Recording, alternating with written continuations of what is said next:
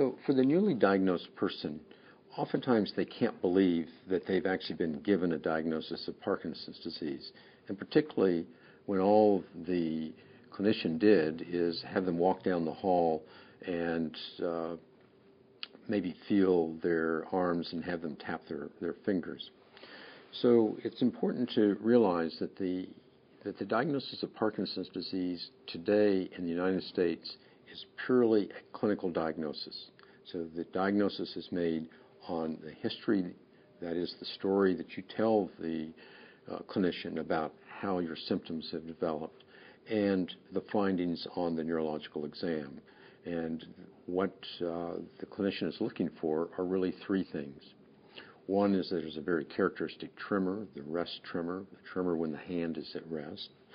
The second is a stiffness in the muscle, and oftentimes people don't feel that stiffness, but it's something that the clinician can feel as they passively move your arm or your leg, but generally your arm. And then the third thing is looking for a slowness in particularly fine motor movements. And the one that's commonly used is just tapping the finger. And you can make it harder for the person by having them tap in like this. And so the diagnosis comes from, again, the history and those findings.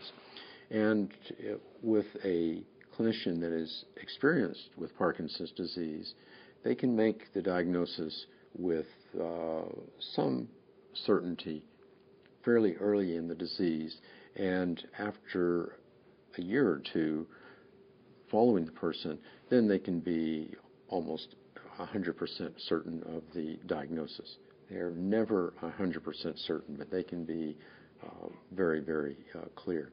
So I think many people don't understand how the diagnosis is made, and for that reason feel uncomfortable about the diagnosis. Now, I think the other thing to realize about Parkinson's disease, it is a progressive disorder.